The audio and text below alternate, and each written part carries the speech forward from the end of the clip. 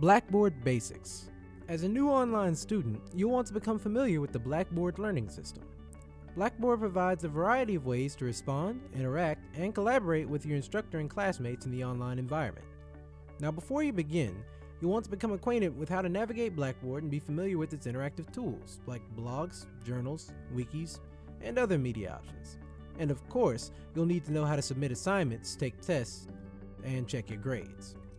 Now, to learn more about Blackboard's tools, please visit the UALR Blackboard Student Support section, How To, at ualr.edu/Blackboard.